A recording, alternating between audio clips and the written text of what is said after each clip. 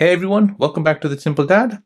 The Samsung Galaxy S25 Ultra just got the new One UI 8.0 update, and with it comes a lot of exciting new features and improvements. But after the big update like this, there are a few important things you should do right away. So these steps will not only help your phone run smoother, but also unlock hidden tools, protect your data, and even give you more control over customization. So in today's video, I'll guide you through the first things you should do after updating your Galaxy S25 Ultra. So let's get started. So the first thing which you should do is reset cache after the update. So whenever you install a big software update like One UI 8.0, your phone still keeps old cache files from previous versions. So these leftover files can cause slowness, battery drain, or even little stutters here and there. So the good news is you can fix this easily by clearing the system cache. So don't worry, it doesn't delete your apps or data, it just resets your temporary files so your phone runs clean on the new software. So let me show you how to do this.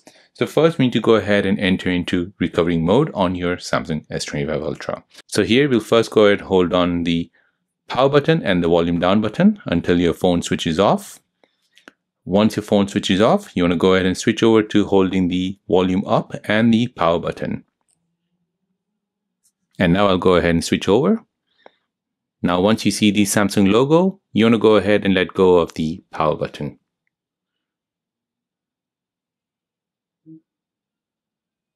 And keep holding the volume up. This will now take you into recovery mode. Now you need to go ahead and select Wipe System Cache. So you're going to use your volume up and volume down button to go up and down the menu. And now you need to go ahead and select Wipe Cache Partition. Go ahead and enable this. So by tapping the power button, you want to go ahead and do this. Yes. And now that's done. Now you want to go ahead and reboot your system. So once it's done, restart your phone. You'll notice now smoother performance, less lags, and better stability right after the update. So think of this like giving your phone a fresh oil change after a major upgrade. Now the second thing which you should do is you should add Home Up to your home screen settings. So Samsung's default home screen settings are good, but Home Up takes it to another level. So here, as you can see, when you look at your home screen settings, you'll see this new option come up called Home Up. So Home Up is part of the Samsung's Good Lock suite, which you can download from the Galaxy Store. Once you install Home Up, it actually shows up in your home screen settings menu, making customization super simple. So let me show you how to add that button to your home screen customization. So first you need to go ahead and download the Good Lock app. In the Good Lock app, scroll down and find Home Up. Turn the feature on, tap on home screen, and make sure to enable this setting here. Use setting dialog on home screen. So make sure that's turned on, then press home. Now go ahead and long press on your home screen and you'll see your Home Up customization. So here you can go ahead and change how your app drawer is organized, your grid size, the number of apps per page, and even the background blur. You can create folder layouts that look cleaner and more functional. You can back up and restore your exact home screen setup so you can reset your phone or switch devices so you don't lose your layout. So this is perfect for those who like phone looking and working in a certain way. It saves time and makes your phone feel truly personal. The third thing which you should do is enable Secure Folder in Share menu. So Samsung's Secure Folder is one of the best privacy tools built into the Galaxy phone. It lets you lock away apps, photos, and documents with your PIN or fingerprint.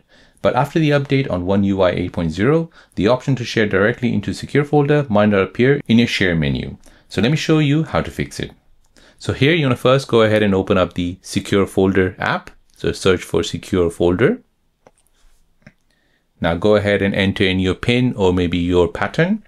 Now once you're here, tap on the three dots, then tap on Settings, and then tap on Other Security Settings. Now here you want to go ahead and find this option called Show Secure Folder in Share panel. So go ahead and turn this feature on. So when you go ahead and share something from your gallery, you'll see that Secure Folder option appear on your Share page. So now whenever you share a file, you'll see the option to move it directly into your secure folder. So this makes protecting sensitive files like work documents or private photos super quick. Instead of moving them later, you can secure them instantly. The fourth thing which you should do is turn on Predictive Back Gesture. So navigation also got a small but useful improvement with the predictive back gesture like this. So normally when you swipe back, you just hope that you're going to the right screen. So with this feature, you get a little bit of a preview of the screen you're about to return to like this. So if I go ahead and swipe left, I can see that I'm going back to the settings main page. Again, if I go into Galaxy AI and I do that same thing, I can see that I'm going back to the settings main page. So let me show you how to enable this on your Samsung Galaxy device. So for this, first you need to go ahead and change your navigation bar to a swipe gesture. So you'll do that going into settings, go into display, find navigation, and here, switch it over to swipe gesture. Now after that, you want to go ahead and scroll down and find advanced settings or advanced features. And here find labs. And here you want to go ahead and find this option called back swipe preview. Go ahead and turn this feature on. So this will show you a preview of the screen you'll go back to when you start swiping from the edge of the screen. Please note you won't see this option if you have your navigation bar switched on. So this may seem like a small change, but it makes using your phone feel more smoother, more predictable. It's especially handy in apps when the back button can take you to multiple places. So now you'll know exactly where you're going before you lift your finger. The fifth thing which you should do is set up Google Finance on Now bar. So if you follow the stock market, you'll love this one. The Now bar on your lock screen and always on display can show Google Finance updates. So let me show you how to do this. So here we'll first go into settings. You want to go ahead and scroll down and find lock screen and AOD. Now here you want to go ahead and find the Now bar. From here you want to go and tap on view more and you want to find Google Finance and you want to go ahead and turn this feature on. Go ahead and tap on Google Finance and then go ahead and tap on the settings and you can go ahead and choose what data to display. So now live updates appear on your lock screen. So no need to open apps or check widgets. It's perfect for busy days when you just want a quick glance how your investments are doing. The sixth thing which you should do is you should enable private album in gallery. So Samsung has always given us ways to lock photos, but One UI 8 adds something new. So this is called the private album. So unlike secure folder, this is built right into the gallery app. So let me show you how to turn on private album on your Samsung Galaxy device. So first we need to go ahead and unlock this secret menu called labs. So we'll go ahead and tap on gallery. We'll tap on menu. Then we'll tap on settings. Now you want to go ahead and scroll down all the way and you want to unlock this secret menu called gallery labs. So here you need to go and tap on about, tap multiple times on the version number until you see a message appear saying gallery labs has been enabled. Go back, tap on gallery labs. And here you'll see all these new features which you can access to. Switch it on. From here, find private album. Turn this feature on. Now once that's done, go back. Now go to your photo where you want to hide it. So for example, these pictures here, I want to hide this picture. So you want to go ahead and select that picture. Tap on more. And then here you can go ahead and tap on move to private album. So these items will move to private album.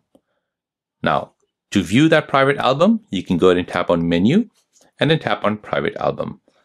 Now, this private album just won't open up. It'll basically require your PIN or a fingerprint in order to view that items in the private album. So here I'll go ahead and use my fingerprint. And here, once I do this, you'll see all the pictures that have been transferred over to private albums. So this also works for video, not only for photos. So now you can move specific photos or videos into this album. It's hidden behind your PIN or fingerprint, so only you can access it. So this is a great middle ground if you don't want to set up secure folder, but still want a quick way to hide certain folders. So family pictures, receipts, personal documents, all are kept private in just a couple of taps. The seventh thing which you should do is update battery protection settings. So battery health is one of the biggest concerns with modern smartphones. Over time, constantly charging to 100% can wear down your battery. However, Samsung's battery protection helps fix this. So in One UI 8, it's smarter than ever. So let me show you the new settings which One UI 8 has brought in. So if you go into settings, tap on battery, and here tap on battery protection. Turn the feature on, and here this is the new layout of the battery protection. So in One UI 7, you had basic, maximum, and adaptive. However, they have now minimized this to basic and maximum. Within basic, you have the adaptive protection. So basic stops charging at 100% and resumes at 95%, preventing overcharging, while adaptive learns your habit. For example, if you plug in your phone overnight, it'll only charge up to 80%, then finish charging 100% just before you wake up. So here, this is the best way to put it in. Tap on basic and make sure adaptive protection is switched on. So by using both modes, you get the best of both worlds, safe charging during the day and smart charging at the night. So this can significantly extend your battery lifespan so your phone holds a strong charge for years to come. The 8th thing which you should do is turn on Call Captions. So one of the most underrated features in One UI 8 is Call Captions. So when you enable it, your phone will show real-time captions of what other person is saying during a call. So this is useful if you're in a noisy environment, if you have difficulty hearing, or you just want an extra way to keep track of what is being said. So first, you want to go ahead and tap on the phone app, then tap on the 3 dots, then tap on settings. Now here, find Call Captions, tap on this, and here you want to go ahead and turn this feature on. And let me demonstrate this for you. So when you're on a call like this, you have this Call Caption button here, just here, at the top right. You can go ahead and tap on this, and this will now turn on Call Captions. So now whatever I say, it'll basically give me captions on that. Hello. Hello, how are you? I am fine, thank you. So this is like subtitles for your conversation. So you have a small change, but can make a big difference in clarity. And lastly, the 9th thing which you should do is set Dynamic Gradient Wallpapers. So One UI 8 now introduces Dynamic Gradient Wallpapers. So here you need to go ahead and open up your wallpaper settings. Let's go ahead and change the wallpaper for our lock screen. Tap on Wallpaper, scroll down, and here you'll see Dynamic in the color section. So you'll see these new dynamic options. So unlike solid colors, these wallpapers slowly change the shade throughout the day, giving your phone a fresh look without you even noticing the transition. So here I'll go ahead and choose this, and I'll tap on Done. So here when I go ahead and lock my screen and when I wake it up each time, I'm getting a new gradient wallpaper each time. So let's go ahead and wake it up again. And as you can see, it's changing over time. So it's a subtle feature, but makes your home screen feel alive and modern. So it's a nice finishing touch after all the functional updates. And that's it. Those are the first things you should do after updating your Samsung S25 Ultra to One UI 8.0. So by clearing your cache, setting up the home app, and enabling features like private album, call captions, and battery protection, you're not only keeping your phone running smoothly, but also making it more personal, private, and long-lasting. So if you found this video helpful, don't forget to like this video and subscribe to The Simple Dad for more easy Galaxy tips and tricks. Thanks for watching, and I'll see you in the next one.